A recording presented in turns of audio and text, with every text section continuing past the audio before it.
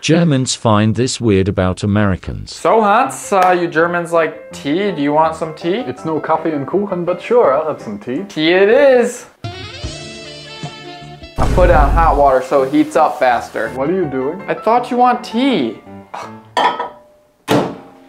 The Wasserkocher is right on the counter. Why don't you use that? What's a Wasserkocher, dude?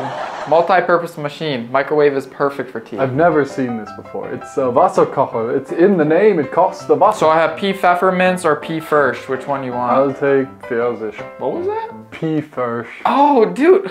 I thought you know German. Why don't you say it correctly the first time? Here's your tea, dude.